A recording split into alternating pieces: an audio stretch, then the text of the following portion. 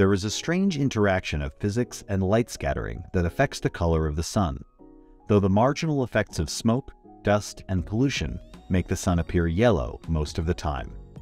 This is why the sun doesn't appear to be a white star to the naked eye, even though that is the natural state of our nearest stellar neighbor. The light emitted by the sun that we can see is only a tiny part of the huge electromagnetic spectrum. This electromagnetic spectrum consists of a wide range of different waves, ranging from gamma rays to radio waves. Visible light lies somewhere in the middle and is only a tiny part of the entire spectrum.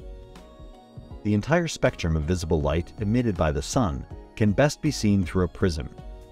With a prism, sunlight can be broken down into its components: red, orange, yellow, green, blue, indigo, and violet.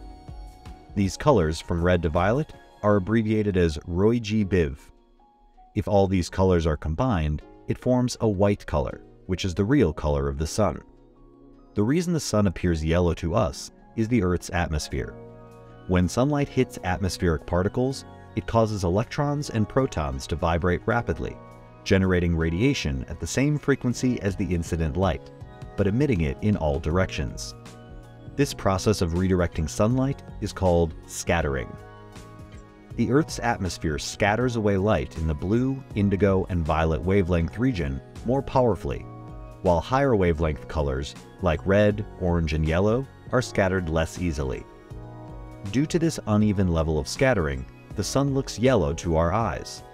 This is also why the sky appears blue during the day, as the blue wavelength is the most readily scattered color in the visible light spectrum.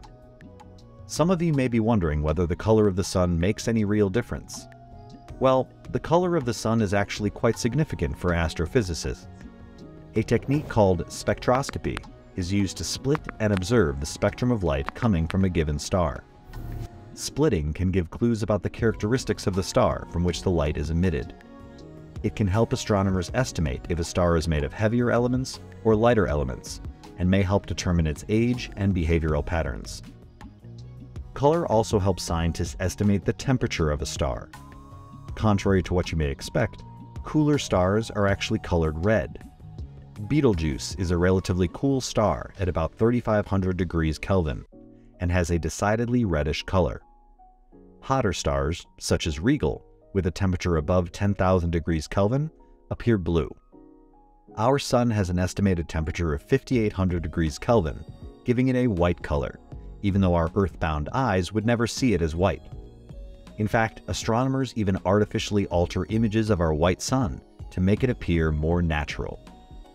For eons, humans lived under the idea that the sun was yellow, but that's simply not the case.